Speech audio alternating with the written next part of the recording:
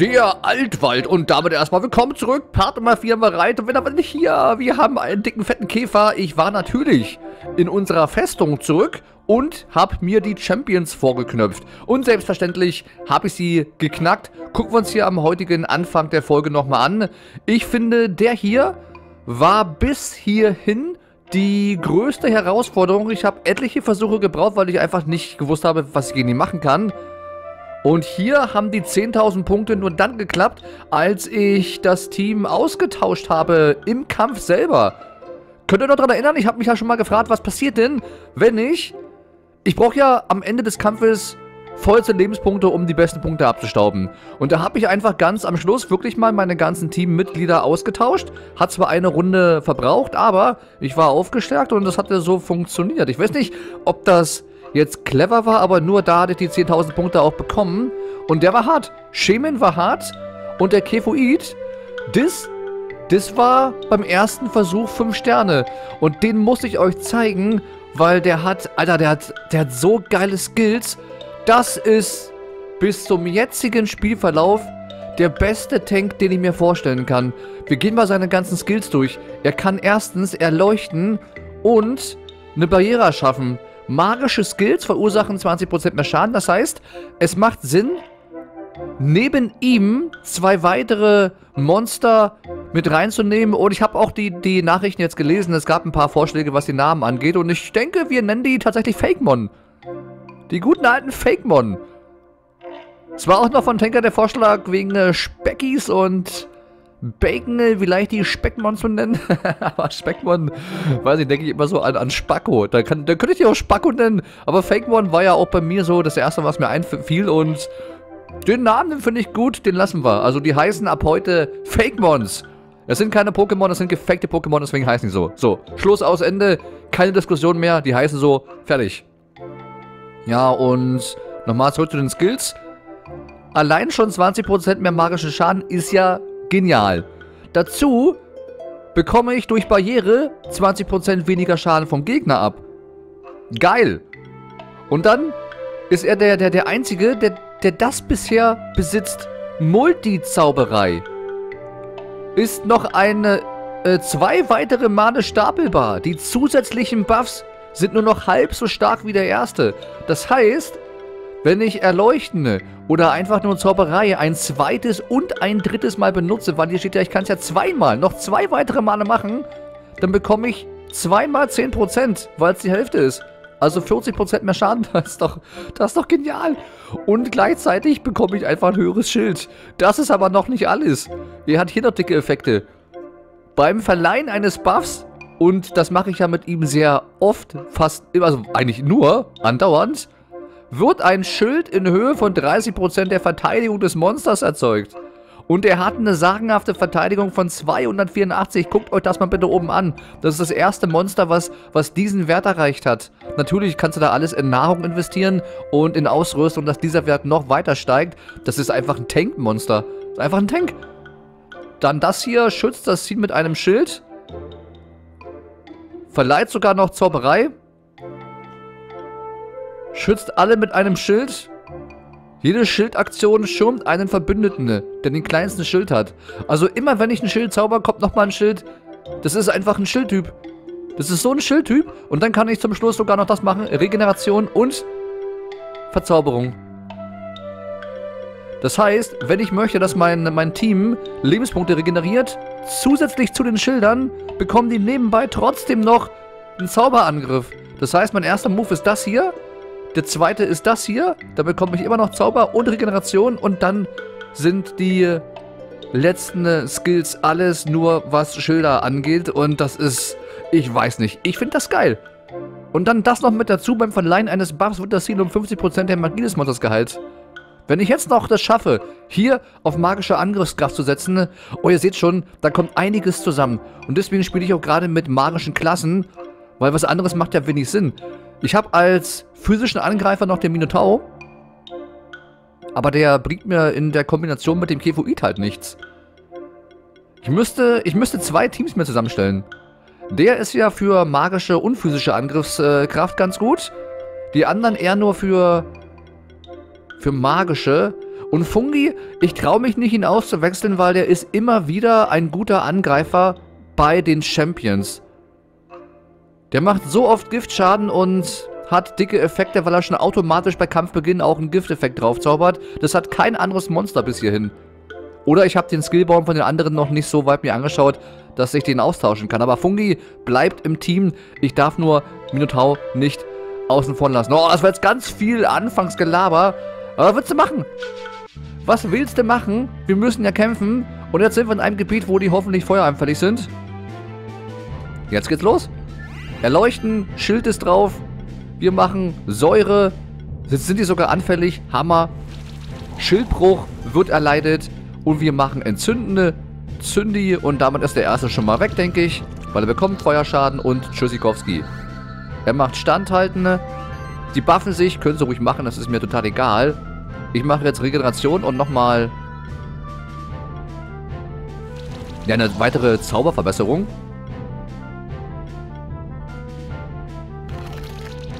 Dann machen wir eben Eiszauber, wenn die nicht feueranfällig sind. Aber ich bin ja schon froh, dass die... Das ist das Geile. Guckt euch das an. Guckt euch das einfach mal an. Die kriegen in einer Tour Buffs. Der kann nichts machen. Jetzt bin ich zwar schon dritte Runde. Das gefällt mir jetzt nicht so, aber...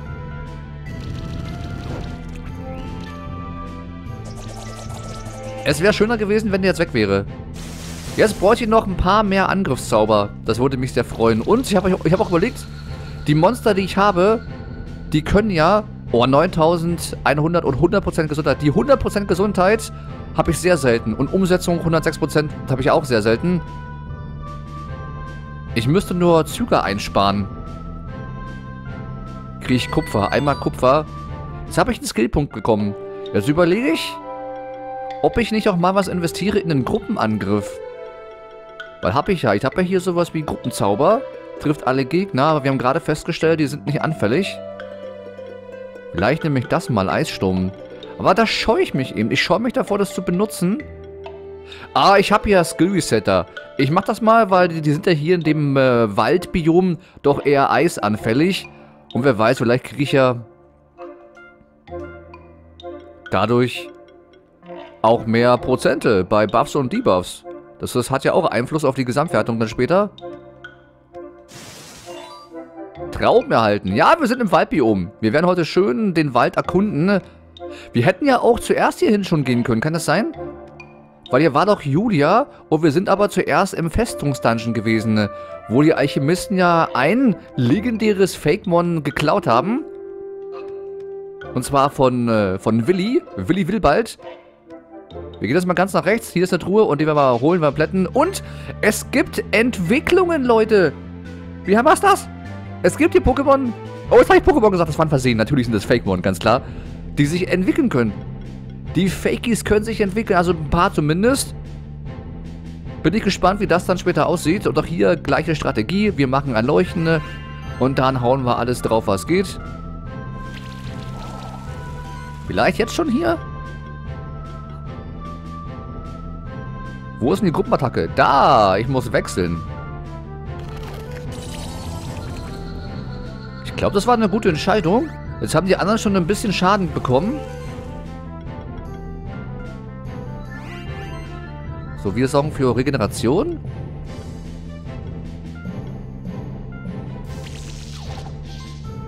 So, jetzt ist der geschockt.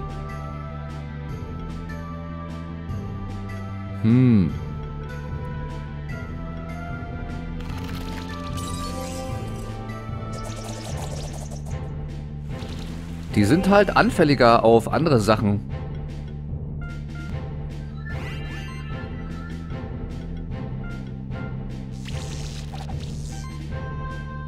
So, was ich glaube? Ich glaube, ich sollte hier das Auge wegnehmen und dafür den Feuervogel mit reinnehmen.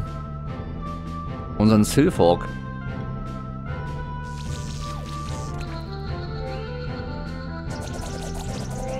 Weil die brauchen zu lange. Diese Monster brauchen mir einfach zu lange, bis die weg sind.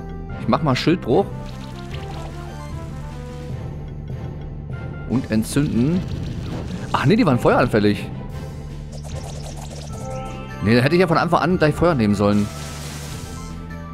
Das ist eben der kleine Nachteil bei dem Käfer. Ich bin zwar gut getankt, was mir gegen Gruppenkämpfe sehr viel bringt.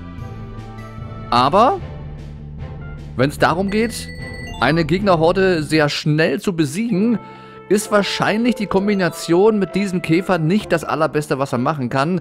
Wir werden aber trotzdem mit dem erstmal spielen, weil ich mag das, wenn ich euch so jede neue Folge einfach euch neue Monster präsentieren kann, weil wir müssen die alle mal austesten. Das macht ja eben so viel Spaß hier bei dem Spiel. Und da sind gestern auch wieder etliche Stunden vorbeigegangen. Ich denke, die heutige Folge wird auch nicht so lange dauern. Oh, das ist ja hier, das ist ja feinstes Jump and Run, da muss ich ja aufpassen. Das Gute ist aber, wir kriegen keine Lebenspunkte abgezwackt.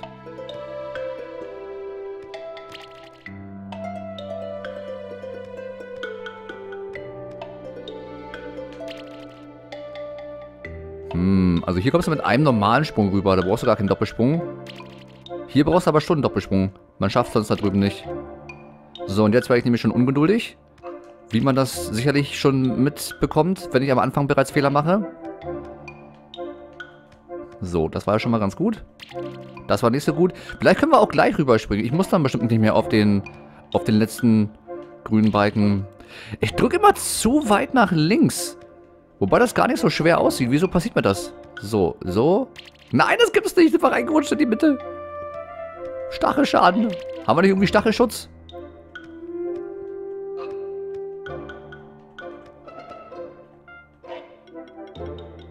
Ja, hier, Trick 17 mit Selbstüberlistung. Ah, geschafft. Levelabzeichen. Die Levelabzeichen sind genial, die benutze ich auch. Und wisst ihr, was auch cool ist? Das hat hier so ein bisschen... Oh, Glück gehabt. Ich habe jetzt nicht hingeguckt, ob da die Wand zerstörbar ist, weil da ein Zeichen war, aber man sollte ruhig immer probieren, das so zu benutzen. Aber das hat hier so ein bisschen Etrian Odyssey Ansätze. Bei Etrian Odyssey ist es ja auch so, dass du eine Handvoll an Begleitern, mit denen du so spielen kannst. Oh, das klappt ja nicht, warte mal.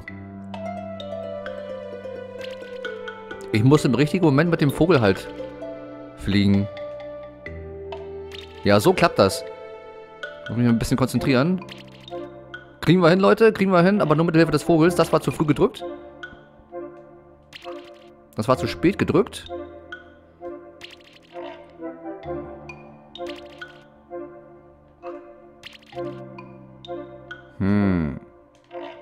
Gibt's nicht. Ich hätte einfach nur loslassen sollen. Mehr nicht. Das ist ja echt knapp bemessen. Diese Schweinehunde der Entwickler. So ist gut. Ausdauerring plus 3. Mana Regeneration 41. Finde ich schön, das hier zu haben. Aber wir müssen nochmal zurück. Was ist denn, wenn ich jetzt hier abstürze? Komme ich dann am Anfang? Nein, ich starte von hier oben. Was ein Pech. Auf ewig geknechtet hier zu bleiben. Aber der Rücksprung ist angenehmer, weil hier brauchst du nicht mehr die Kraft des Vogels. So, haben wir das auch geschafft. Und jetzt müssen wir hier auch nochmal zurück. Ja, was ich sagen wollte zum Vergleich mit Etrian Odyssey, das ist ja auch so. Da hast du viele Klassen. Und da macht es auch Spaß, sich genau wie hier mit denen auseinanderzusetzen. Weil das sind ganz, ganz viele Skills, die aufeinander aufbauen. Das ist hier auch. Du hast ein großes Repertoire an Skillbäumen. Und die musst du alle schon verinnerlichen und angucken, dass du mit den anderen 2 Begleitern in deinem Team gut zurechtkommst. Dass das eine eben auf dem anderen aufbaut. Und das ist schon komplex. Es ist komplex und auch nicht so einfach. Überraschenderweise nicht so einfach, dass man hier easy peasy durchdaddeln kann. Und das finde ich gut. Bei Etrian Odyssey ist es zwar noch ein bisschen härter, weil da wirst du sofort bestraft, wenn du da einen Fehler machst und dich verklickst. Hier kannst du immer noch ein bisschen dir Zeit nehmen. Oh, das ist das ist der Morphball. Das ist der Morphball-Bär, den brauche ich. Ey, so wie der sich einrollt, ist der doch hundertprozentig genau dafür gedacht, dass wir uns durchrollen können. Von dem brauchen wir das Ei. Ich brauche sein Ei, Leute. Ich hoffe, wir haben hier Glück und er gibt uns das auch direkt. So, Schildbruch und dann entzünden.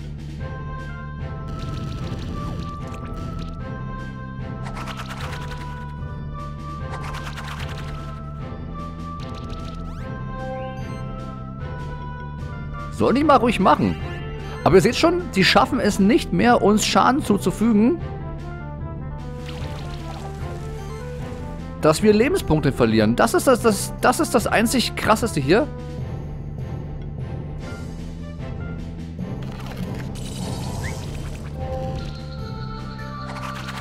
Hier hat mir der Gruppenskill mal richtig was gebracht. Oh, was war das bitte? Was zum Teufel war das denn? Was hat denn der das gerade bitte für einen Schaden zugefügt? Hier, der muss weg. Das Einzige, was mir jetzt hier noch fehlt, ist eine Heilung, aber das kam überraschend. Es hat trotzdem für 5 Sterne gereicht, der Hammer. 3 Züge und obwohl ich Gesundheit verloren habe, 5 Sterne. Wo ist Ei? Nein, wir kriegen kein Ei, was? Aber ich wollte, dass das Bärenei haben. Ich wollte mich einrollen. Ich will den Morph-Skill haben. Ich will. Wie ein Kind. Aber zurück zur Entwicklung. Pass mal auf, denn woher weiß ich das? Ich habe nämlich Folgendes bekommen. Und zwar ein Item. Wo ist es? Wo ist es? Hier, Sternenstaub. Sternenstaub. Das, was ich bei Pokémon Go brauche, um meine Pokémon aufzupimpen, brauche ich hier, um meine Fakemon zu entwickeln. Wird benötigt, um bestimmte Monster weiter zu entwickeln. Ich kann es aber noch nicht benutzen. Schade. Also ich kann nicht einfach hier Sternenstaub in die Hand nehmen und in das Auge eines Fakemons pusten und sagen, hier, mach mal bitte eine Entwicklung. Die würden mich nur blöd anglotzen und sagen, was soll denn das? Wieso hast du mir jetzt hier einen Staub in die Augen geschüttet? Was soll das? Deswegen, entweder kommt später ein Punkt, wo ich das brauche, oder es läuft anders. Oder ich brauche ein bestimmtes Level. Weil den hier, Gummi habe ich bekommen, als ich diese großen, dicken Monster besiegen wollte, um deren Eier zu bekommen. Zeige ich euch mal. Den hier, ich wollte ja den haben, Grulu. Habe ich aber nicht bekommen. Und das scheint die Entwicklung von dem hier zu sein. Grummi und Grulu, das ist doch mega auffällig, oder? Die sind beide grün, sehen fast beide gleich aus. Der eine ist eben nur größer als der andere. Und ich habe von dem eben das Ei von dem bekommen. Und da denke ich, kann ich 1 und 1 schon zusammenzählen, dass ich denke, das ist auf jeden Fall eine entwickelte Form. Eine Haselnuss. Kriegen wir schon wieder viele Nüsschen, Küsschen aufs Nüsschen. Und ich brauche hier den Minotaurus. Wir müssen überall gucken, dass wir die Wände abkloppen. Und der Wald scheint sehr angenehm zu sein, weil es gibt gar nicht viele Verzweige. Hier. Da ist eine versteckte Wand, habe ich gesehen. Wir kriegen Mais. So der Scheiß. Ich will kein Mais, ich will irgendwas anderes haben, irgendwas Cooles. Ausrüstungsgegenstände, die ich craften kann, erweitern kann, forgen, enhancen. Oder synthetisieren. Ne, synthetisieren. Da oben ist eine Truhe, holen wir uns ebenfalls. Ein rotes Juwel. Wo ist denn hier der Champion? Champion of Nord. Wo sind sie? Meine ersten Freunde, der Ogre-König oder der Ork-King. Wer war denn das hier? War das ein Ogre? War das ein Ork? Ich weiß es nicht mehr. I don't Knof. Wir machen mal die großen hier platt.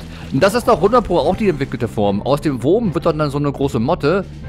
Das ist doch genau das gleiche. Machen wir hier auch? Nee, ich mache hier nicht Eissturm. Ich mache normal einfrieren, damit der erste schon mal weg ist. Bleiben bloß noch 2 Gegner übrig. Die können sich ja schön auffallen, wenn sie wollen. Jetzt habe ich Verbrennungsschaden bekommen. Ist aber auch nicht schlimm. Ihr seht schon, die Strategie ist immer dieselbe. Nein, verdrückt. Fuck it, ich habe mich verdrückt. Das sollte nicht passieren.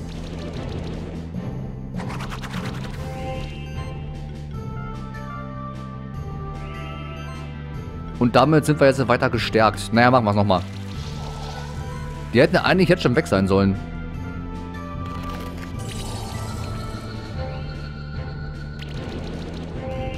Die haben keine Chance, die haben einfach keine Chance.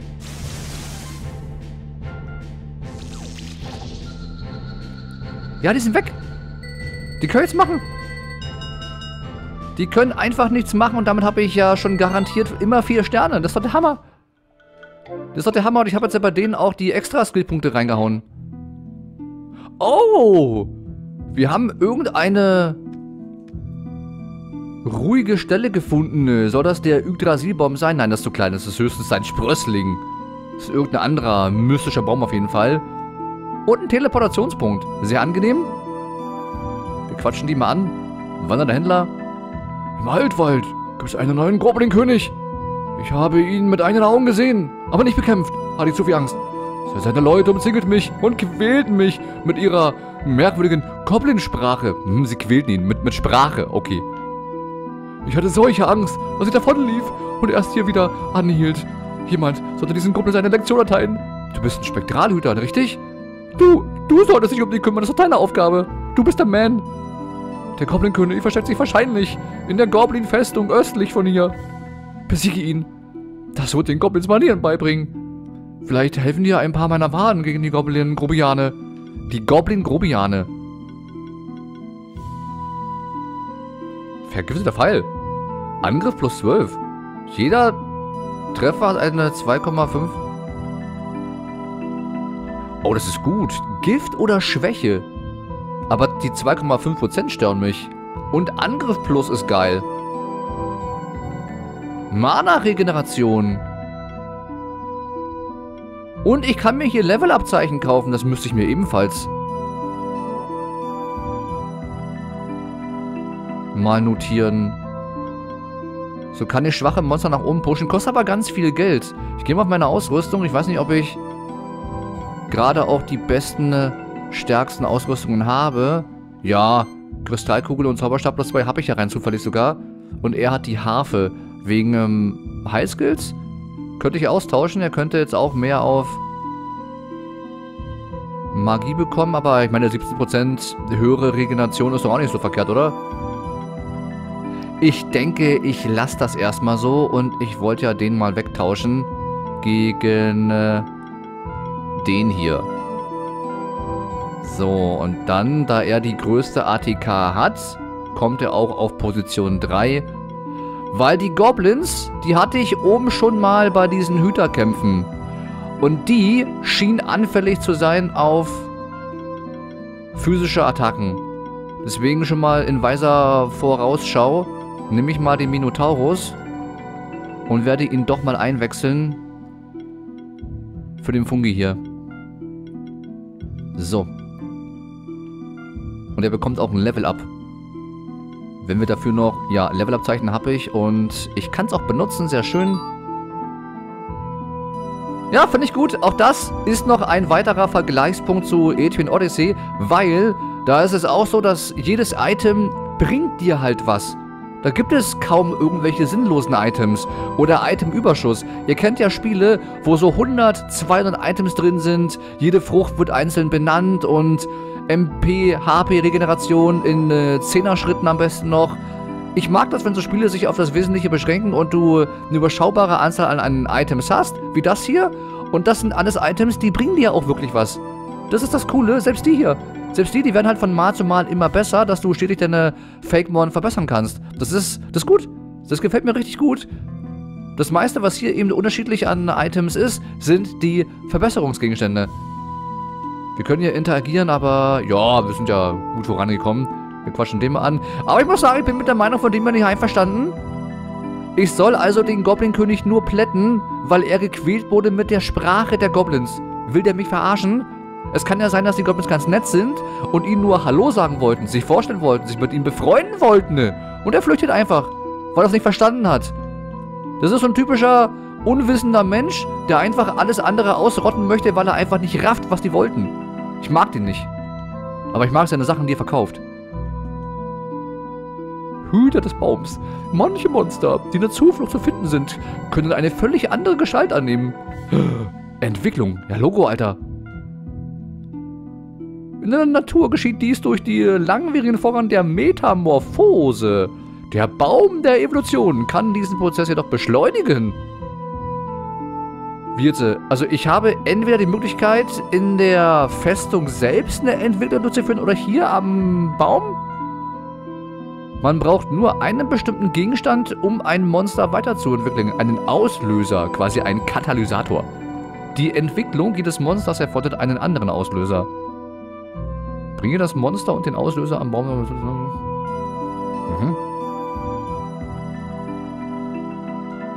Das ist ja nicht so schlimm. Ich gehe ja schon davon aus, dass bei einer Entwicklung er bessere Fähigkeiten bekommt.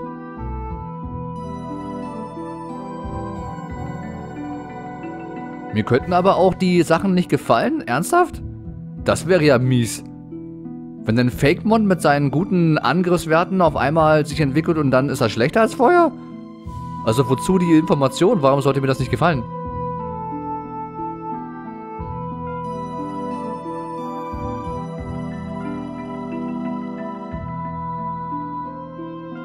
Naja, hier, her damit. Wenn es andere gibt, die mit den Entwicklungssachen nichts anfangen können, ja, bitte schenkt sie mir. Ich nehme sie dankend an. Ich bin Messi, ich horte alles.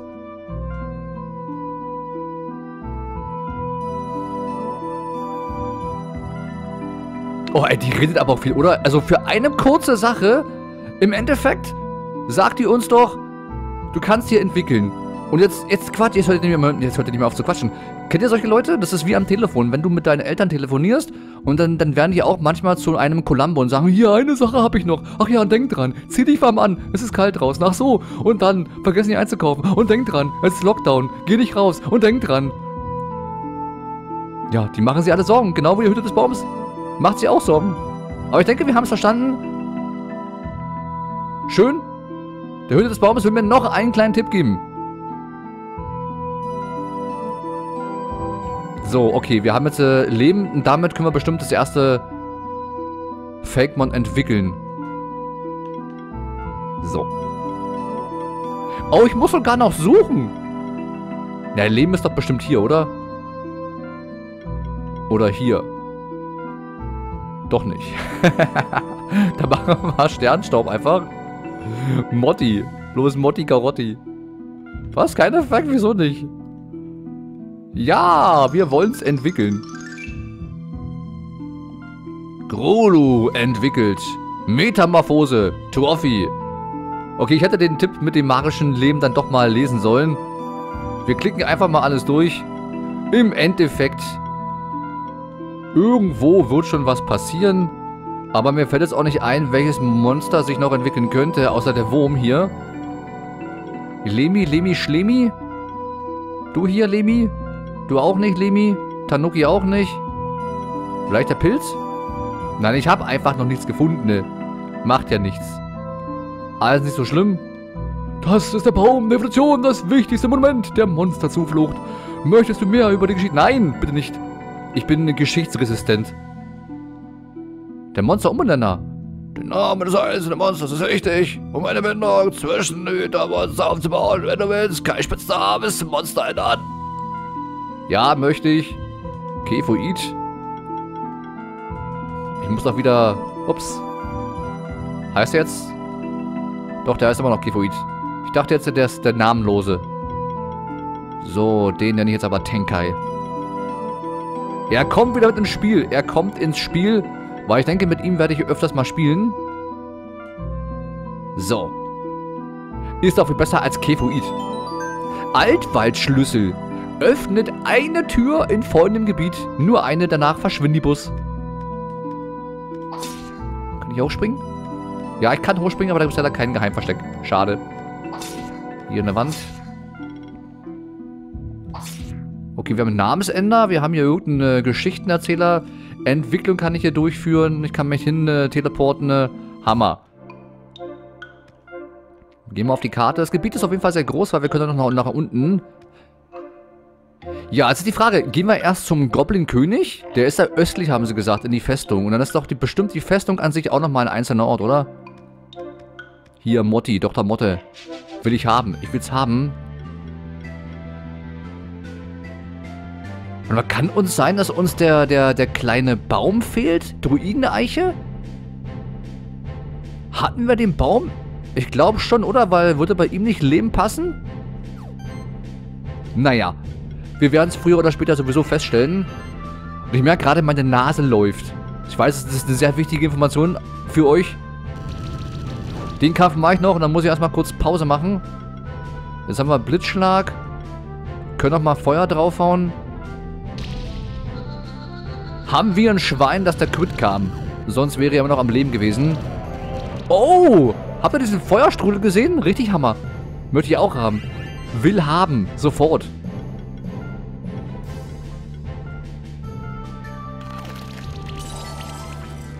Frozen. Und damit war's das. Letzte Runde und weg sind sie. Machen wir mal kurz ein Schild. Dann machen wir Hochspannung. Ne, einfrieren. Der war ja eisanfällig und blitzanfällig. Locker 4 Sterne. Locker. Fast so gerade 5 war, kriegen wir ein Ei. Magma-Raupe-Ei. Haben wir schon. Können wir spenden. Spendibus. Und dann ist es Verschwindibus.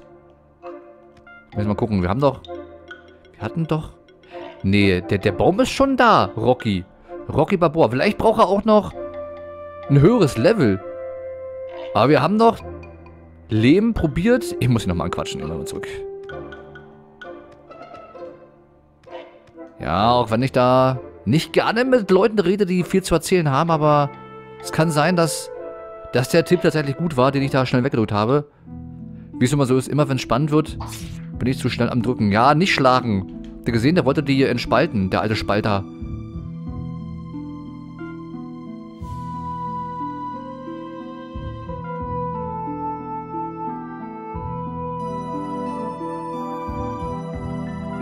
Ein großes Drachenmonster.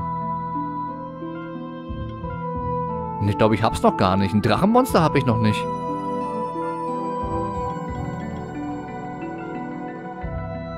Wer kann denn hier zu einem Drachenmonster mutieren? Und zwar am Fluss.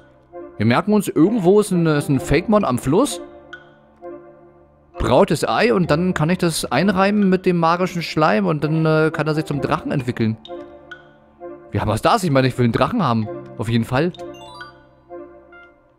Eisen! Das ist sehr gut. Damit kann ich die nächsten Waffen entwickeln. Brauche ich. Eisen ist sehr, sehr selten. Bis hierhin zumindest.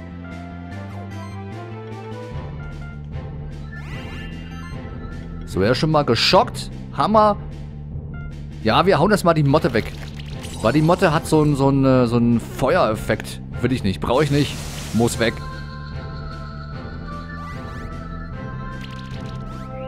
Oder wir kümmern uns erstmal um den Baum zukünftig, weil ich finde das nicht in Ordnung, wenn so Gegner sich schön gegenseitig buffen. Was soll das? Habe ich nicht erlaubt.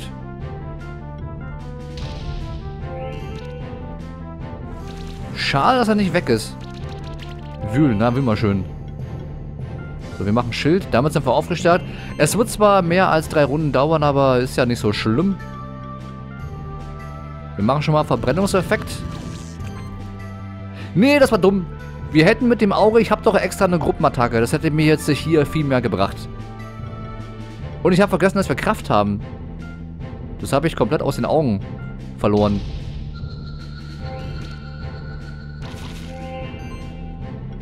Aber Kraft ist eben auch ein bisschen suboptimal.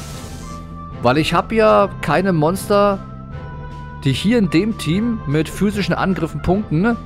Und der Effekt ist ja bisher so, dass wir die ATK, die physische ATK stärken. Und 2 meiner Fake-Mon bekommen dann nochmal einen Bonus auf magische ATK. Wenn das aber dann nicht auf das Auge drauf kommt, habe ich diesen Skill, hätte ich eine Runde umsonst verschwendet. Aber wir haben ja hier einen weiteren Skillpunkt. Vielleicht können wir es ja schon ändern, das wäre ziemlich genial. Nee, ich muss aber das hier haben, das brauche ich. Gesamte Team, Macht und Zauberei. Und gerade in Kombination mit Tenkai, ihr wisst ja, wir können ja mehrmals Zauberei wirken. Ich frage mich aber... Kann nur er das? Was ist denn, wenn ich das zuerst benutze und dann kommt Silphok und führt ebenfalls diesen Skill hier aus? Dann müsste doch trotzdem das ganze Team immer noch denselben gleichen Bonus-Buff bekommen, oder? Oder nicht? Oder doch? Oder wie oder was? Oder was oder wie? Wir wissen das nicht. We don't know. Wir können aber uns weiter aufstärken. Oh, was ist denn das hier Schönes?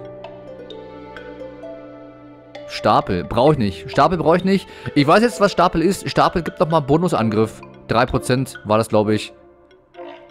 Es sah aber nicht so aus, weil Monster hatten auch schon manchmal bei mir so 40 Stapel.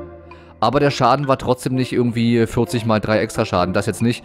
Also der Stapel wird jede Runde einmal verbraucht, aber es sind immer nur 3% extra Schaden. Würde mir nicht wundern, wenn wir später irgendwas bekommen, dass das Ganze nochmal dadurch erhöht wird. Aber ist auch nicht schlecht. 2 extra Buff, wenn ein Monster zu Boden geht. Vielleicht bei Hüterkämpfen. Bei Hüterkämpfen könnte spannend werden. Ja, das brauche ich auch nicht, weil er ist kein Angreifer. Das ist das Ding. Ich werd ihn weiter als Tank lassen. So. Das war, denke ich, eine gute Entscheidung. Und er ist der Erste auf Level 16. Ja, was können wir jetzt hier mit draufnehmen? Entweder spare ich mir das oder ich nehme hier auch mal eine Gruppenattacke.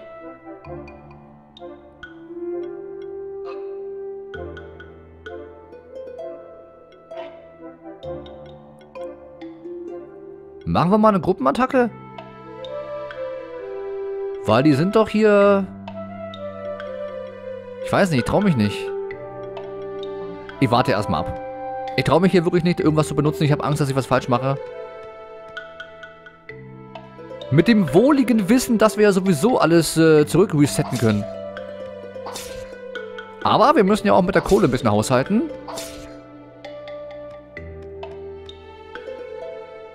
Ja, der Plan, ich gehe erstmal nach links. Weil rechts ist ja eh die Festung und da unten ist ja irgendwo die Abkürzung. Dann können wir uns nämlich, wenn wir da unten angelangt sind, uns wieder zurück teleporten nach da oben. So ist der Plan. Setz sie Pläne. Ach komm schon! Millimeterarbeit. Oh, ich komme nicht hoch. Ich will aber. Warte mal, wir hauen erstmal hier die Yogi-Bärs weg. Bis die uns ein Ei geben. Und wir machen den Spaß von vorne. Erleuchten, Level 2. Zauberei? Ne, wir machen hier erstmal einfrieren. Und dann machen wir... Doch, es stackt miteinander. Da stand jetzt eine 2, habt ihr das gesehen? Das ist schon genial.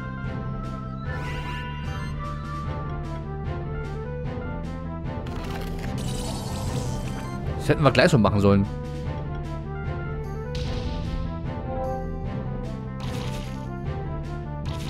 Aber wir sind jetzt in Runde 3 und haben noch nicht einen einzigen besiegt. Das ist, ich weiß nicht, ob das so ein guter Move war. Wir sind zwar aufgestellt, aber wir haben immer noch das Problem, dass die Gegner hier nicht weg sind.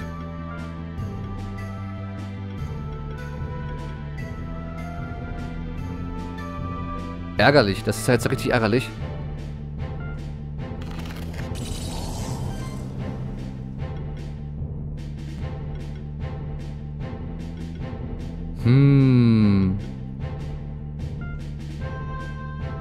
Das nimmt sich nicht viel. Ich habe gerade überlegt, was wäre jetzt besser? Hätte ich jetzt eine Gruppenattacke, wäre es bestimmt besser gewesen, aber... Irgendwas ist trotzdem jetzt nicht so geil daran.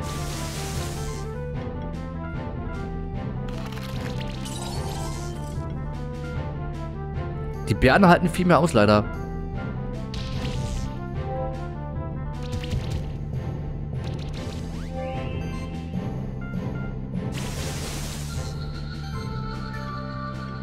Es kann auch sein, dass es am Schutzschild lag.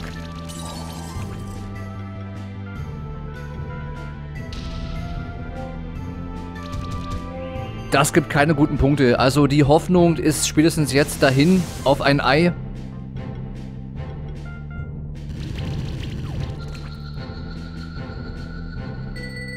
Fünf Züge. Wir kriegen dadurch 0 Punkte. Oh, wir kriegen trotzdem ein Ei. Oh, Schwein gehabt. Und Eisen sogar. Eisen ist gewöhnlich. Dafür, dass ich Eisen so oft brauche. Ja, schön. Ein Maulwurfbär-Ei. Und damit können wir jetzt nämlich Folgendes machen. Und zwar, wir können rollen. Ja, wir können rollen. Wie, wir können nicht rollen. Der Meer kann doch hundertprozentig rollen. Bitte, bitte, bitte, bitte lass uns rollen, lieber Bär. Maulwurfbär. Mauli. Also wenn man unsere Fake-Mon mal vergleicht mit den normalen Pokémon, dann muss ich sagen, die Pokémon sind schon, gerade auch die erste Generation, nach meinem Geschmack besser gezeichnet, aber ist natürlich alles Geschmackssache. Doch, ich hab's geschafft, nice. 2-mal Eisen. Weil es gibt viele Fake-Mon, die gefallen mir optisch jetzt nicht so sehr, weil die sehen halt relativ unspektakulär aus. Also ich will es nicht schmälern, hier der Tanuki zum Beispiel, der ist schon cool. Und auch das Skelett sieht ebenfalls cool aus. Aber ich mag die Pokémon vom Design tatsächlich mehr. Jetzt haben wir hier schon eine ganze Menge gesehen, so ein Viertel, ein Fünftel vielleicht. Na, mal gucken. Ich bin gespannt, wie dann die dicksten und fetzten Monster aussehen. Ich meine, der Vogel ist ja von den Startern eher der beste gewesen. Die anderen waren jetzt auch vom Design jetzt nicht so nach meinem Geschmack. Aber wer weiß, vielleicht gibt es hinten raus dann wirklich irgendwelche krassen Drachenwesen, wo ich dann sage, wow, geil, guck mal, wie der bitte aussieht. Die sind eher so ein bisschen knuffig, so halb knuffig. Das ist ein schönes Wort, halb knuffig.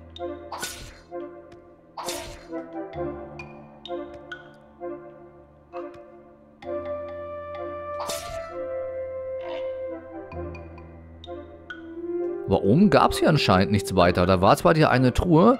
Das heißt, hätten wir jetzt nicht dahin fliegen können, wären wir von der Seite auch rangekommen. Gut zu wissen. Und da ist doch bestimmt ein Geheimnis. Nein, doch nicht. Eine Nische. Eine unbedeutende kleine Nische, die nirgendwo hinführt. Und da ist aber ein Secret. Hier haben wir es gesehen. Ja, das habe ich sofort erkannt. Und wir brauchen Licht. Mach mal Licht-Action. Kann ich das anzünden hier? Level-Abzeichen. Schön, danke. Nimm ich. Und hier komme ich wieder einmal nicht weiter. Das muss ich mir aber nicht vermerken, weil das sehe ich auf der Karte. Ich vermerke mir auf meinem schönen, cleveren Notizzettel nur dann, wenn ich irgendwo nicht weiterkomme, aber es auf der Karte nicht ersichtlich ist. Hier sehe ich ja, da muss ich ja nochmal zurück. Ich muss mir nur einbringen, dass ich da Licht brauche. So, mal gucken, ob wir noch eine andere Stelle haben. So, die können wir jetzt, die müssen wir nicht besiegen. Weil wir haben ja die Eier von denen schon. Das konnten wir, ja, also es ist jetzt schon eher intuitiv. Wie komme ich jetzt dahin? Durchfliegen? Bestimmt durchfliegen, oder? Oder kann ich... Ich wollte gucken, ob der Bär den Rolleffekt hat. Nee, zerstört versteckte Wände und zerschneidet Ranken. Der kann sich gar nicht einrollen? Nein, ich wollte auch den dicken, fetten Rollskill haben.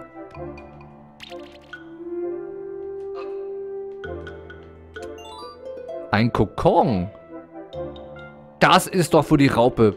Das ist doch 100 Pro für die Raupe. Jetzt kriegen wir hier schon die ersten Entwicklungs-Items in dem Dungeon. Also spätestens, wenn wir hier jetzt das erste Mal sind, ohne vorher woanders gewesen zu sein, hätten wir jetzt das erste Mal gecheckt, dass es Entwicklungssachen gibt. Da sind nochmal ein paar Bären und Fledermäuse, die haben sich hier anscheinend angefreundet. Kommen gut miteinander zurecht. Und jetzt sind wir nämlich auch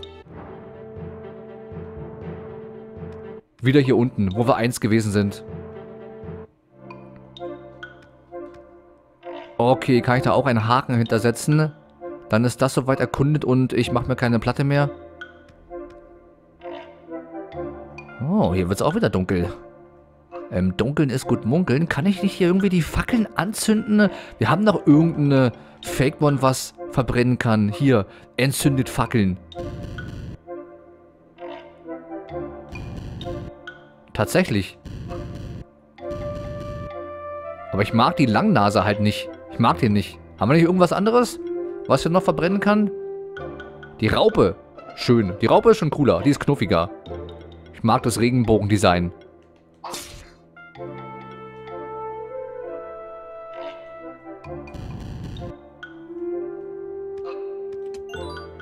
Eine Birne. Aber das Anzünden der Fackeln hat auch nur bedingt was gebracht. Ich meine, wenn du jetzt einen Fake-Mon hast, was sowieso den ganzen Ort erhellen kann, warum die Mühe machen, die Fackeln zu entzünden? Oder, wenn es mein Spiel wäre, ich würde auch die Option so lassen, das finde ich gut. Und dann würde ich aber noch mal eine Extra-Truhe spawnen lassen, wenn sich jemand die Mühe macht, hier alle Fackeln anzuzünden. Das wäre doch geil. Da gibt es doch mal so ein kleines Extra-Versteck. Würde ich sehr begrüßen. Na komm, hier, nehmen wir auch noch mit. Warte, ich brauche ja Skillpunkte, Leute. Ich brauche Skills. Gebt mir die dicken Skills. Und ich muss mich nochmal umrüsten, ne? Weil ich habe mir gedacht, es wäre doch cool, wenn ich mein Team wirklich erstmal stärke.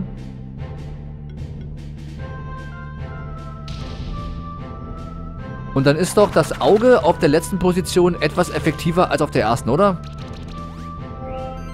Ich denke, ja.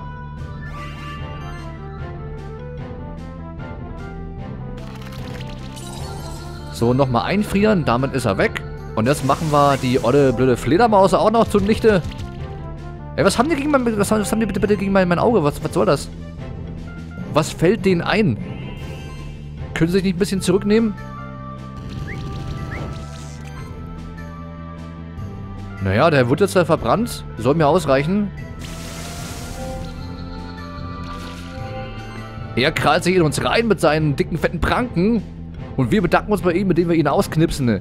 Jetzt machen wir auch mal hier Action, oder? Machen wir nochmal Action oder machen wir nochmal Erleuchten? Ich mach nochmal Erleuchten. Da sind wir ein drittes Mal gestärkt. Und jetzt kriegt er Feuerschaden in den Popo. Und das war's hoffentlich. Nee, war's noch nicht. Der Feuerschaden dürfte zu klein sein. Schade ein bisschen. Ein Fitzel. Da hat ein Fitzelchen gefehlt. Und hier ist wirklich der Nachteil unseres Käfers. Tanker ist mal ein super Tank, aber er teilt nichts aus. Er teilt nichts aus. Damit haben wir sogar nur Rang 3 erreicht. Das ist sehr, sehr schlecht, enttäuschend, aber Erfahrungspunkte gibt es ja trotzdem eine ganze Menge. Also, das ist ja erstmal das Wichtigste. Und der Rest ist Eierausbeute. Wir brauchen Eier. Eier brauchen wir, so wie Oliver Kahn einst sagte. Eier. Wir brauchen Eier. Genau, ist doch mein Motto. Und jetzt gehen wir hier unten nochmal rein. Ja, die haben den Weg blockiert. Also das ist schon mal eine Strategie, die tatsächlich zu funktionieren scheint, ohne dass man große Schwierigkeiten hat, hier voranzukommen. Und bei allen dreien 50% war die Chance, es hat super funktioniert. Nein, wir haben verfehlt. Fuck it. Vor allem die Prozente sind doch gar nicht so hoch. Das ist das Faszinierende. Es sind nicht so viele Prozente und trotzdem hat er es geschafft auszuweichen. Ich glaub's ja kaum. Machen wir trotzdem nochmal so. 12%? Da stand ja die Zahl. Und was haben die gegen mein Auge? Was soll denn das? Ey, was war denn das jetzt bitte? Was war denn das? Kann bitte die KI etwas dümmer sein und nicht hier andauernd auf den Schwächsten gehen? Was soll das? Der Schwächste fliegt?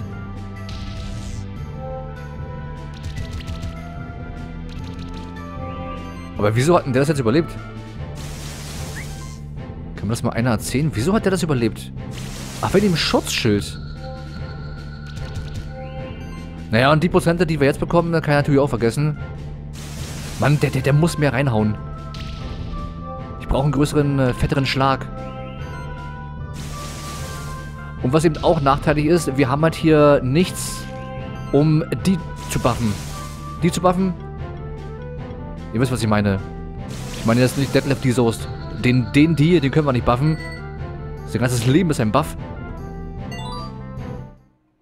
Aber wir brauchen zukünftig auch Fake-Mon, die... weil, ja, wie soll ich es erklären? Der Nachteil meines jetzigen Teams ist ja... Also wir sind zwar gut gestärkt, was ja schön ist. Alles klar.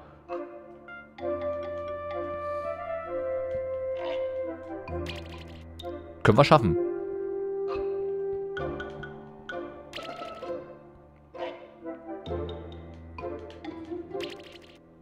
Ich schaff das. Ich hatte das nicht für unmöglich. Ah, geschafft! Wir haben es sofort geschafft, Alter, geil. Kombo-Trank. Die ersten habe ich schon verbraucht und nochmal ein paar Level-Abzeichen. Das war eine knifflige Passage, aber ey, wir meckern nicht. Und damit sind wir... Ach, von da oben. Da sind wir von da oben gekommen. Jetzt sind wir blöderweise genau an dem Punkt, wo ich noch gar nicht hin wollte.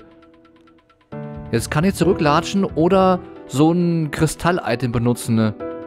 Oder wir gehen ja einfach mal so lang und ich habe gewusst, dass das passiert.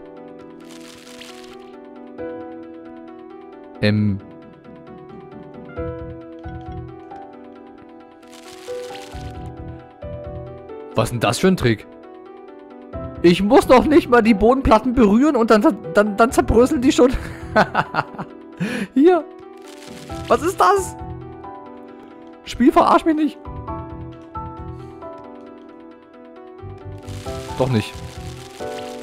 Ach, die ganze Brücke geht dann weg. Ich muss nur einmal berühren. Oder wir springen andauernd. Nee, das ist... Kannst du vergessen.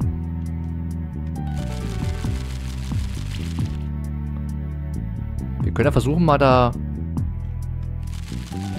rein zu fliegen. Ich denke, wir kommen hier erst später weiter. Ja, schaffen wir nicht. Das haben die bewusst schon so gebaut. Du brauchst bestimmt, ähnlich wie beim Rollen. Ich kann mir vorstellen, dass wir irgendwann wirklich diesen Morphball bekommen, wo wir in andere Gebiete nochmal können. Und der Morphball wird bestimmt schneller sein.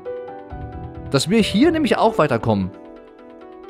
Das ist so meine Vermutung. Oder es sind zwei für sich genommene Effekte. Das kann natürlich auch sein. Oh, ich muss mir mal Kristallsplitter kaufen, weil ich möchte nicht den ganzen Weg immer wieder zurücklatschen. Aber ich bin trotzdem froh, dass wir das so gemacht haben, weil dann sind wir hier beim Baum und können nochmal eine Entwicklung machen. Wir haben ja den Kokon. Na klar, hier Raupe. Magma-Motte. Damit haben wir es. Haben wir eine Entwicklung ausgelöst und damit schon 2 entwickelte Fake-Mons in unserem Team. Schön. Finde ich gut. Und hier gab es auch ein Reset der ganzen Monster. Die einst Besiegten sind ähnlich wie in Dark Souls Spielen einfach wieder da. Wir können ihre Seelen von vorne looten. Neue Erfahrungspunkte, neue Eierchance. Und wir bleiben unserer alten Abenteurerlinie treu. Oh, Laser! Wir haben Laser, rote und blaue.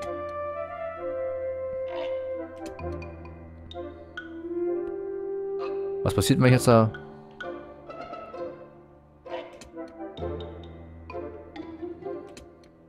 Gar nichts. Ich dachte, ich darf es noch nicht mal berühren.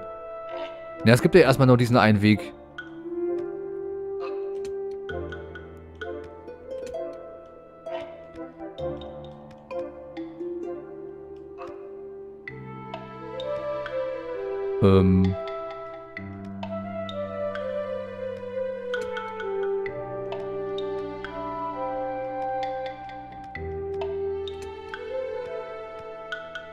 Hat mal einer mitgezählt, welcher Hebel jetzt für was zuständig war? Ich nehme ihn nicht.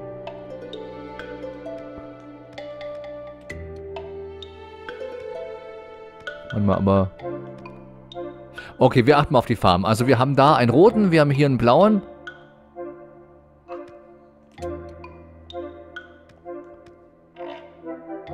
Da oben ist nochmal ein roter. Also ich muss hier alle 3 geöffnet haben, sonst komme ich nicht weiter. Der rote muss weg.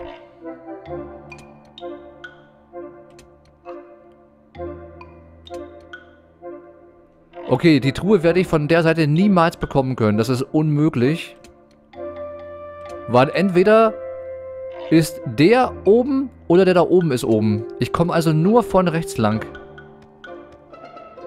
Und da ist ein gelber Strahl. Es muss irgendwo einen rechten Strahl geben.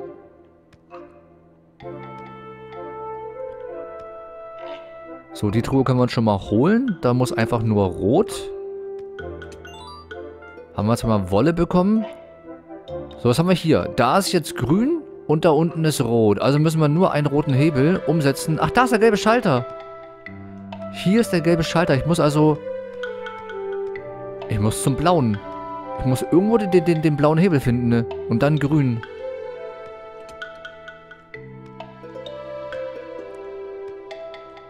Das Knifflige ist hier, an den gelben Schalter zu kommen. Ne, wenn ich den blauen... Bringt nichts. Das sollten wir hier so lassen. Da oben ist aber ein grüner. Da oben ist ein grüner. Wie komme ich jetzt da hin? Weil der blaue muss unten sein und der rote muss weg. Ach ne, geht ja auch nicht. Wenn ich den grünen aktiviere, ist ja das hier. Ich muss es. Ich komme hier nicht weiter. Also von der Seite ist, denke ich, erstmal nichts zu machen. Das war schon so, wie wir das zuerst gemacht haben, völlig in Ordnung. Müssen wir erstmal hier durch. So, jetzt haben wir hier den grünen erwischt. Da ist auch nochmal ein grüner Hebel.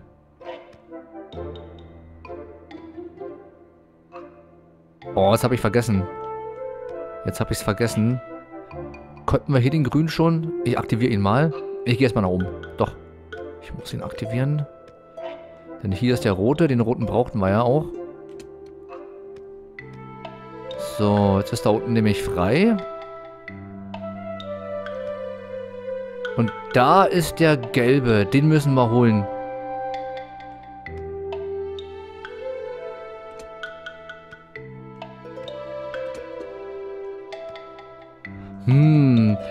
Wir müssen auf jeden Fall den blauen Hebel aktivieren. Und dann den grünen. Weil sonst kommen wir nämlich hier nicht durch. Mit dem blauen ist zumindest dann das oben weg. So weit, so gut. Aber der grüne. Wie kann ich jetzt den grünen aktivieren? Da muss der rote umgelegt sein. Der rote muss offen sein. Wir brauchen irgendwo einen roten Schalter. Okay, das war schon mal nicht schlecht. Haben wir den roten gefunden. Dann machen wir den blauen. Ach, es geht ja auch nicht. Das geht ja auch nicht.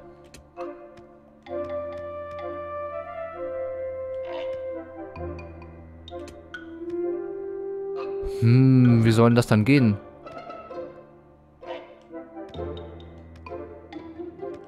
Ich muss den blauen. Also das Ziel ist auf jeden Fall der blaue. Der blaue da oben, das ist das Hauptziel, der muss halt weg.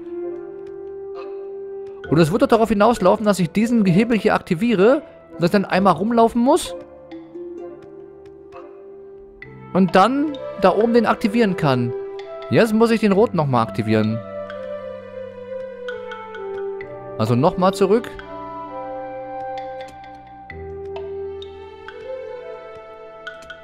Aber sind wir bei dem gleichen Problem wie vorher auch? Das geht doch gar nicht. Wie soll das gehen? Jetzt ist zwar da oben das Ding offen, aber jetzt ist das wieder... Also das Ding ist, wenn ich den hier aktiviere, ist da alles zu. Und wenn ich den grünen aktiviere, ist das auch zu. Das hier ist blöd. Ich muss auf jeden Fall einmal rumlatschen. Aber um rumlatschen zu können, muss ich den roten Hebel aktivieren. Wenn ich den roten Hebel aktiviere, ist aber oben zu und unten zu. Das verstehe ich nicht. Das entzieht sich leider meiner Logik erstmal. Da habe ich irgendwo was Gravierendes übersehen. Wobei, wir haben hier noch den Hebel. Wir haben da oben ja noch einen grünen Hebel. Den könnten wir aktivieren. Ja, das macht Sinn.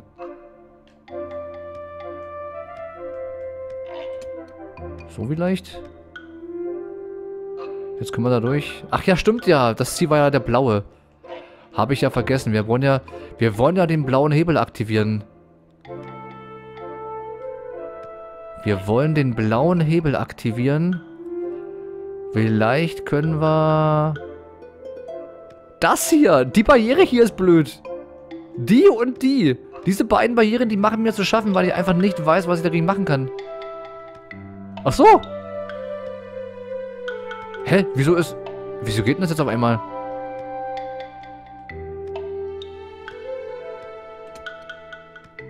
Naja, boah, ich bin damit zufrieden. Wir fragen da weiter gar nicht nach.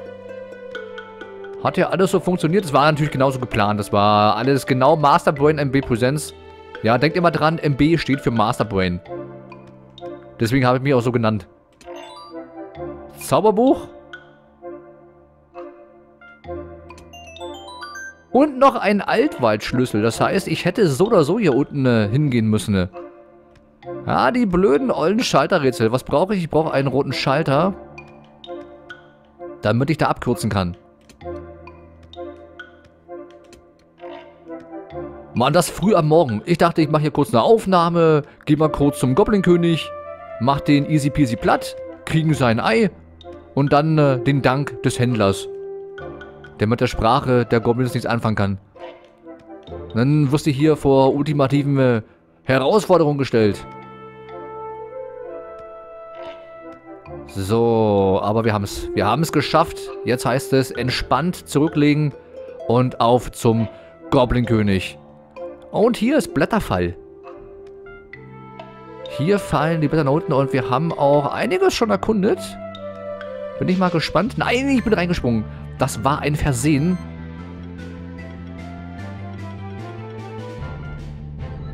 Egal. Wir machen die trotzdem platt. Auf was waren die anfällig? Die waren feueranfällig. Nice, ein Stein. Dann kriegen sie hier... Ich hoffe, das reicht für 2 Runden. Nee, reicht nicht aus.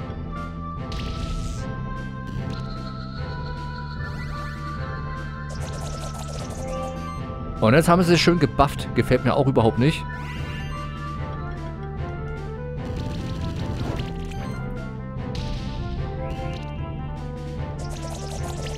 Jetzt bräuchte ich eine Gruppenattacke.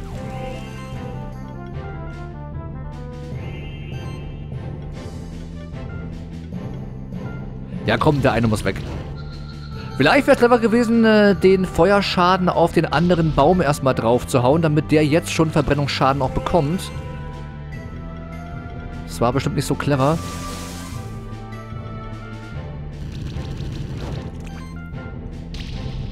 Okay, war er weg. Sehr gut. Und endlich mal wieder sind wir an die 10.000er rangekommen. Und hier. Spätestens hier hätten wir gecheckt, wir brauchen 2 Schlüssel. Wir haben die auch bekommen. Vorsicht, Hütersucher. Jenseits von hier haben die Goblins den Altwald übernommen. Es muss einen neuen Goblinkönig geben. Sonst würden die Goblins niemals so eng zusammenarbeiten. Aber es ist merkwürdig. Warum geschieht das jetzt? Es scheint fast so, als würde etwas oder jemand dahinter stecken. Sie organisieren. Ja, die Alchemisten bestimmt. Oh, da oben ist was, Leute. Da oben ist doch was. Die haben doch nicht umsonst da so einen Felsvorsprung gesetzt. Und hier haben wir sie. Ich kenne die Goblins schon durch den ersten Hüterkampf und ich weiß, dass die Bogenschützen haben sehr starken Angriff. Die haben einen verdammt harten Angriff. Jetzt bin ich gespannt, auf was die anfällig sind. So, wir haben Hochspannung, wird geblockt, Eis wird geblockt, Entzünden wird geblockt. Ich dachte es mir schon. Ich habe es mir schon gedacht. Ich muss ihn austauschen. Und ich tausche ihn auch aus. Monsterwechsel. Ja, und Explosion ist ja physischer Angriff. Und man sieht schon, das ist auch die Schwäche von denen. Physischer Angriff. Ich muss hier quasi mein Team neu zusammenstellen. Es macht jetzt, glaube ich, nicht mehr so viel Sinn, mit dem Käfer zu zocken. Na, wobei er ist ja trotzdem ein guter Tank, also von daher...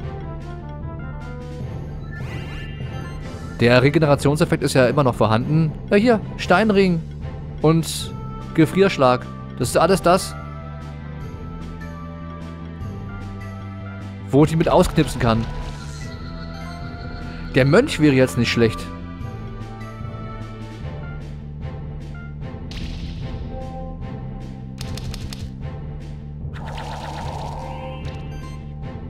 Ich weiß, was ich mache. Ich werde hier meinen Tanuki mit reinnehmen, denke ich. Oh, schade, dass das ja nicht ausgelöscht wird jetzt. Das ist so schade. Doch, war ein Quit. Glück gehabt.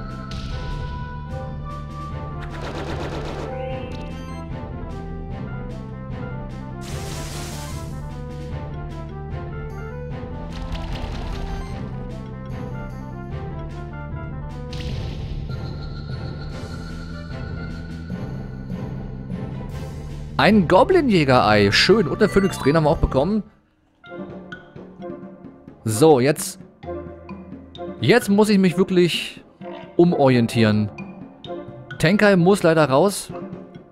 Ich werde Silphawk an zweiter Stelle setzen.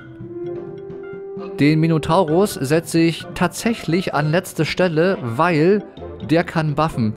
Und dann kommt wieder einmal Tanuki ins Spiel. Tanuki kann heilen. Ich habe ihm aber die Ausrüstung weggemobst. Das ist aber sehr schlecht von mir gewesen. Warum mache ich denn sowas? Ich werde ihn auswechseln gegen den hier. Schemen kann raus. Und Tanuki bekommt jetzt... da müssen wir jetzt durch, Leute. Ich muss mal... Ich wollte eine Pause machen. Mache ich auch ganz kurz. Ich werde mich hier umrüsten, umskillen. Dann kurz Nase abstauben. Und dann bin ich gleich wieder hier für euch da. Und dann geht's in Richtung Goblinkönig. Bis gleich.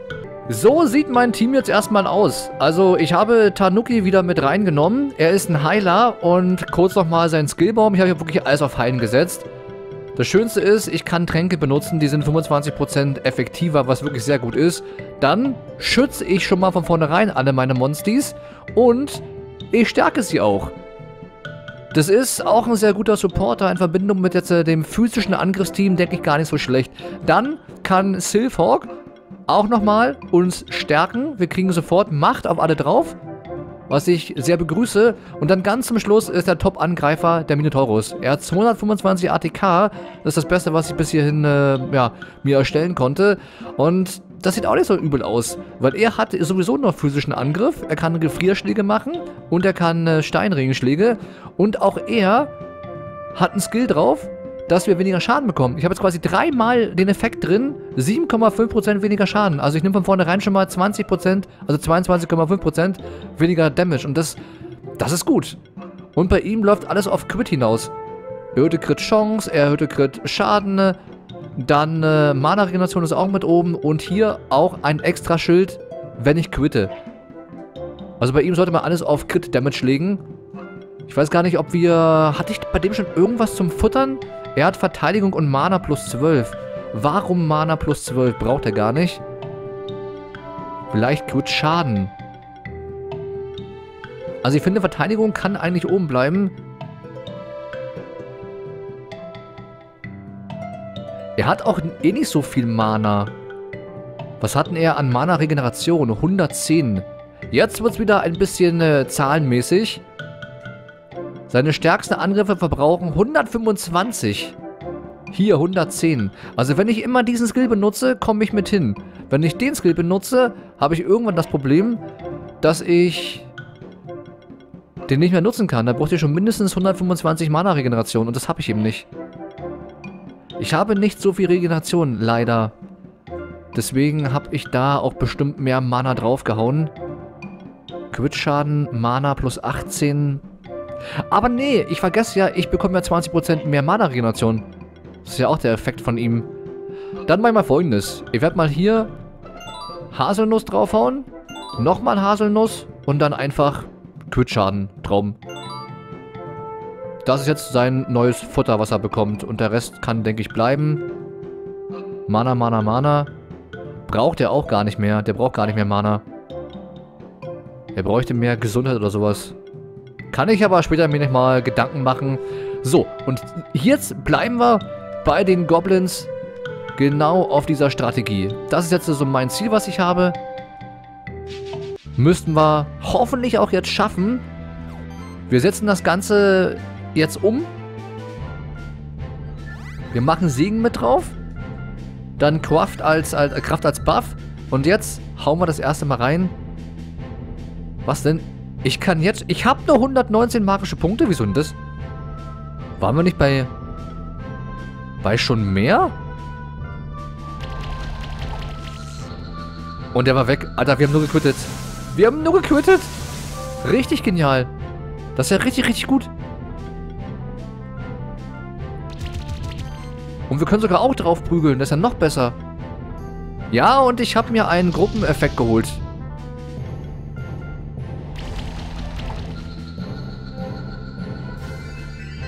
Ja, er macht Massenerholung. Mach du mal Massenerholung. Ich finde, das war eine ganz gute Entscheidung. Das war eine wirklich gute Entscheidung. Wir haben das echt gut hier gemeistert.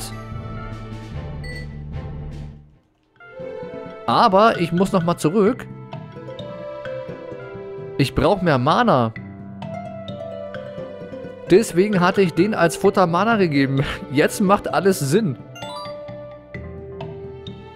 Ja, so 125 braucht er mindestens. Er muss ja nicht immer so attackieren. Ich muss schauen, wie die Mana-Regeneration ist. Und ich muss nach oben. Hier, von hier aus kann ich rüberspringen. Das durfte ich schaffen. Und wir kriegen Geld. Das nehme ich dankend an. Geld ist ja hier auch eine Rarität erstmal. Wieder ein Alchemist. 2, 3, 4 Paar Goblinohren. Das sollte für mindestens 2 weitere Elixiere reichen. Oh, die wollen die klatschen. Um Goblin-Blut zu nutzen, um Elixiere draus zu machen. Hey, da ist ja noch einer von den Alchemisten, ne? Das ist der, den wir in der blauen Höhle gesehen haben. Zeit für eine Abreibung. Er muss derjenige sein, der die Goblins verärgert hat. Was? Noch einer? Nein, du bist ja derselbe wie immer. Also der von vorhin halt, ne? Leugn es bloß nicht. Du bist der meinen Minotaurus-Champion besiegt hat. Das war sein Champion. Die können Champions erzeugen. Und ich habe bei diesem ein ziemlich edles Elixier angewandt, um ihn zu verwandeln. Verdammte Monsterhüter. Ihr seid alle Einfallspinsel. Keinen Blick für das große Ganze. Doch, hab ich. Das war deine große Nase. Alter, was ist das bitte für eine riesengroße, dicke, fette Ekelnase? Oder ist das eine Maske? Das ist dein Großes und Ganzes. Monster sind nicht eure Freunde? Nee, die tun nur so. Ihr gebt euch als ihre Beschützer aus und so. Aber dabei seid ihr Kerkermeister. Ihr versklavt sie. Und zu welchem Zweck? Nur für die Illusion von Frieden und Ordnung? Ihr habt keine Vorstellung davon, wie gut sie sich als Werkzeuge für Anarchie und Chaos eignen. Ich werde meine Monster auf dich hetzen und das erzeigen. Er zittere vor Osteanus? Osteanus, wir haben Gruppenkampf. Ja, wen nimmt er jetzt? Er hat einen Goblin-Hexer, einen Maulwurf-Bär. Dann mache ich Folgendes, und zwar die gute, alte, bewährte Strategie des... Ja, das war's überhaupt. Machen wir mit Arivan. Ich finde den Namen auch immer so geil, Arivan. Arivan, weil es das Warnauge ist. Wen nehmen wir jetzt mit rein? Nehmen wir den und stärken uns erstmal oder machen wir das nicht? Oh, ich finde die Mucke auch wieder so hammer. Herrlich. Ich mag sie. Ja, komm. Wir gehen auf die Tankbasis. Wir machen Damage über Zeit.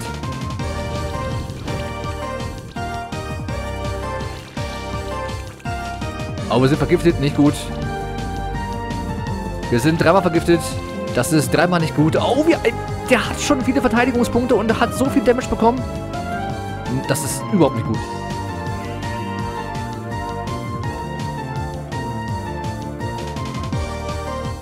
Was mache ich denn jetzt?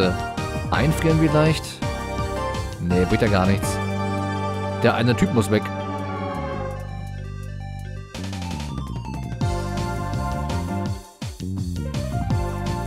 Was hat er bitte auch für Verteidigungspunkte? Level 17 Grummi. Was soll das?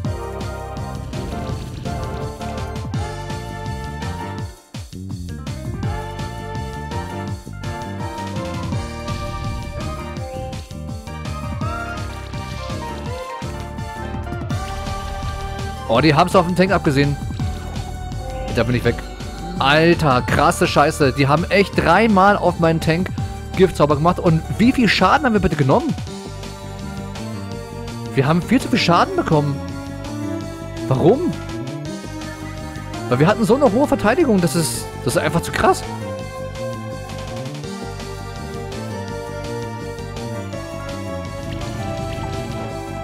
Der muss weg. Der Typ muss weg.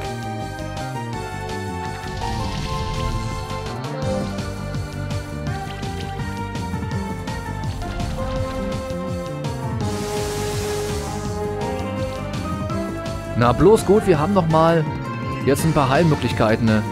Der Gifteffekt ist aber leider trotzdem noch mit drauf. Das gefällt mir überhaupt nicht.